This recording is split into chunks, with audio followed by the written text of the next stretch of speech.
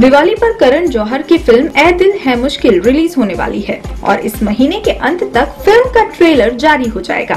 Film में रणबीर कपूर, ऐश्वर्या राय बच्चन, अनुष्का शर्मा और फवाद खान जैसे सितारे हैं। हाल ही में अपने चुनिंदा दोस्तों को करण जौहर ने फिल्म का ट्रेलर और थोड़ी फिल्म दिखाई।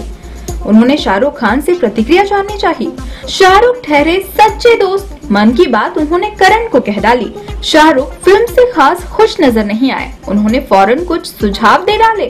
करण मुश्किल में फंस गए, किंग खान की बात कैसे वे टाल सकते हैं। सोचने पर उन्होंने पाया कि शाहरुख के सुझाव उपयोगी हैं और फिल्म के लिए जरूरी भी। अब वे बदलाव करने में जुट गए हैं।